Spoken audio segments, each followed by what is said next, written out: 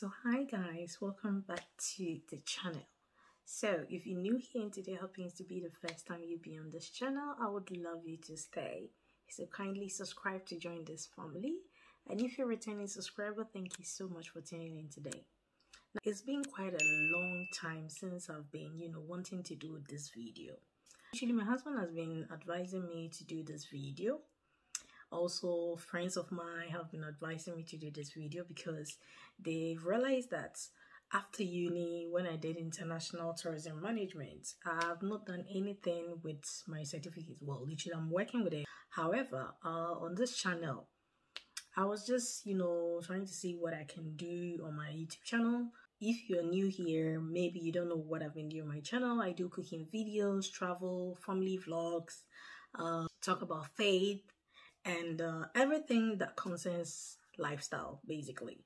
However, I have not really touched on travel guidelines, such as, talking about what you need before you travel, as with a Ghanaian passport, not only with a Ghanaian passport, but let's make it in general, so other people who are also my subscribers will also literally get well informed before they travel. So in today's video, let's just say I'm just gonna, touch on these tips. I hope this is going to be helpful and this video is going to be useful to most of you. So I've been having lots and lots of emails concerning especially visas. First of all, let me issue a disclaimer. I only work for an airline, and even with the airline that I work with, we are not obliged to literally discuss about visas. This is because we only deal with tickets, we only deal with booking flights, any concerns regarding your ticket or your flight, if you've missed your flight, and so on and so forth. So this is basically what we deal with. However, when it comes to visas, let me just use Emirates Airline for example. Last year, Ghana brought out the list of the countries that where you can travel with visa-free, e-visas, visa on arrival. For instance, Dubai, you need a visa to go there. I'm saying that because I'm holding an Italian passport and I live in the UK with my husband. My husband holds a Ghanaian passport and he lives in the UK. Although he's got an indefinite leave to remain, which means he can live in the UK, work, do everything he wants to do. However, if he wants to travel with his Ghanaian passport, he will need to, read the information from that particular country if he needs a visa or not. So as I was saying with Dubai, we went there last year in December, and before we left, we used Emirates Airline. And with Emirates Airline, they've made it easier for passengers. If you want to travel with them, you literally book the ticket. That's the first thing you have to do. Second, I'm talking about Ghanaian passports to be precise. You book your ticket first, and once you book your ticket, it tells you that you need a visa. So you can do the application directly through the website. It takes you through the process. It tells you that you need a passport picture, you need your passport, you also need your proof of evidence of where you're going to live, and also your bank statement as well. As I said, it depends on where you're traveling to. And Dubai, they need all these things. Earlier today, I think I read from a subscriber asking me this question. I'm just going to pop it on the screen. Name from Ghana, and she was asking me a question about sponsor. That if you want to travel to United Arab Emirates, they demand you to have a sponsor, and that how you gonna get it. Well, I did, answered her question, but let me just do it, explain again in this video. If you're traveling to Dubai as a tourist alone, and not to go and visit a family or somebody, obviously they don't need you to produce all the details that they require from you on the which is shown on the website. For instance, as I said, assuming my husband as my husband was traveling, so we did the whole process, asking for the passport, all the details that they needed. We had them and we gave them all the details, and then through it you just make the payment, and then it does all the process on Emirates website. However, if you're not flying with Emirates, as I said, if you're not flying with Emirates, I would advise you, first of all, to speak to the airline you're traveling with. Like, assuming you're flying with British Airways or KLM, you have to speak to them to see whether they have any advice on visas, whether they do, you can really apply for the visa on their website like Emirates. If they don't, then I advise you that the best place or the only way you can apply for a visa to the UAE, which is Dubai, to go and see Dubai, is through dubai.visa.net. That is the actual website. Any other website is not genuine. Just apply for the visa through dubai.visa.net. That's where you need to apply for the visa.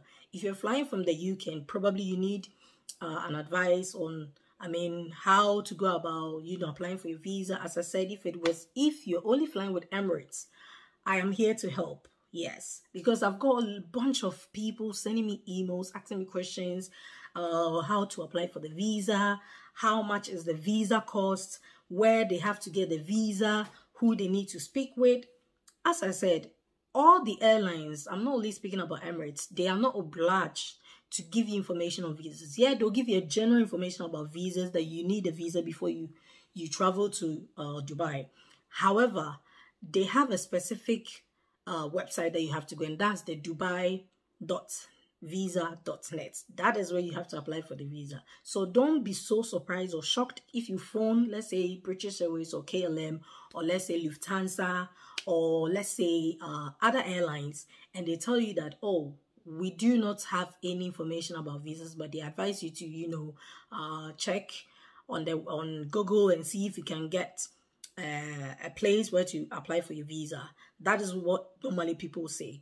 If it's not VFS Global, that's for other countries. For Ghana, applying for visa through Emirates, I would say you can do it directly through Emirates website. However, if it's another country you're flying to, the best place to apply for your visa, if it's a Schengen visa, you have to go to the actual country that you're flying to, their website. So you have all the information there. Exactly. Yeah. So this is what I need to say. Before you travel, do not panic. If you're flying with a travel agent, it's even easier for you because your travel agent does everything for you. Books the ticket, your visa, your accommodation, and your transfers, and even anything that you need or concerning your flights. They really, assist you with that. But if you are booking it directly through the airline that you're flying with, they might not give you all the information, especially regarding visas. And that is where I come in and I tell you, do apply for the visa directly from the country's website. For instance, if you're traveling to France, you have to go to France website, their what's it called, the immigration website, and apply for the visa.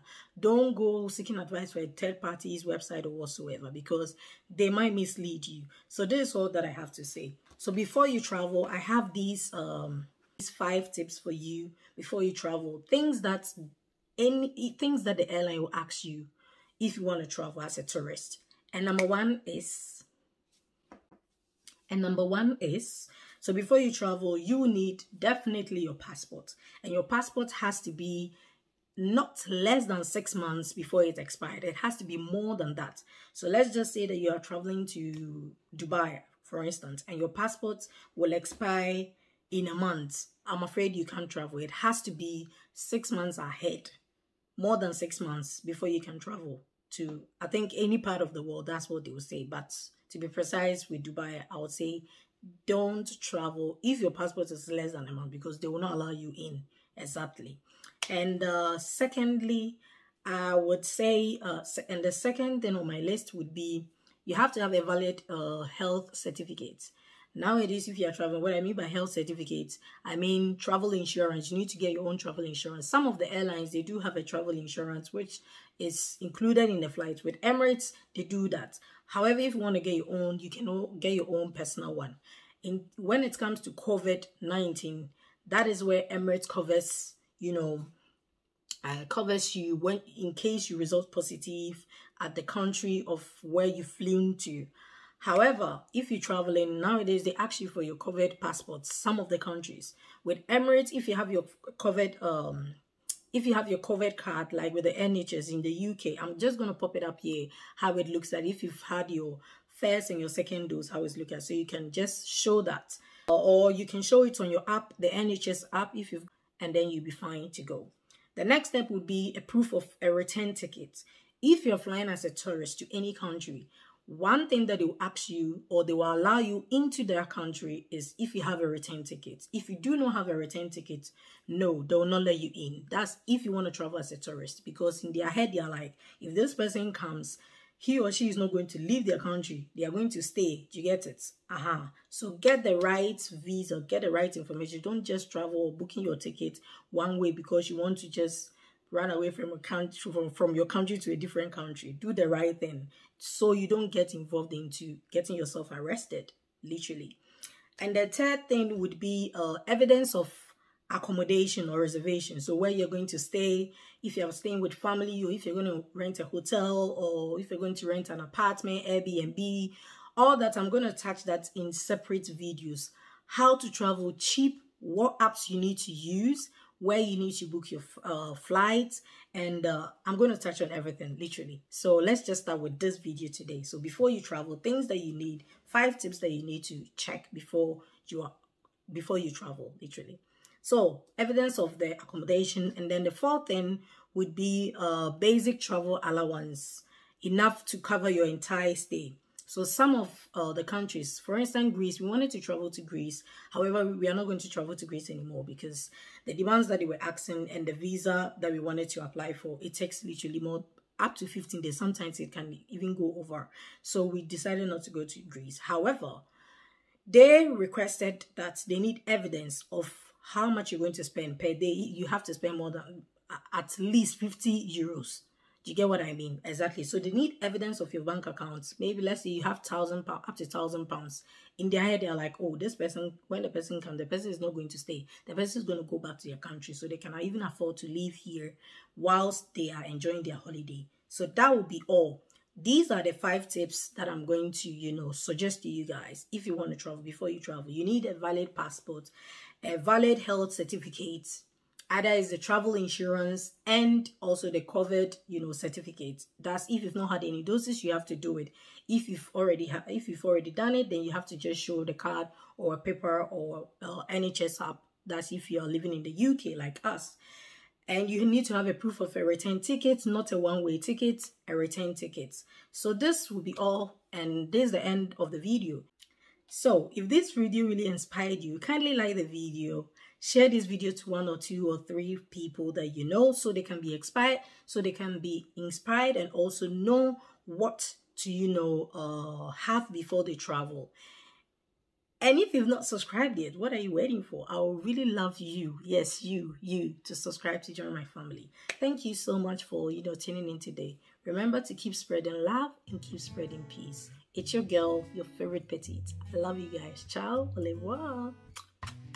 Mwah.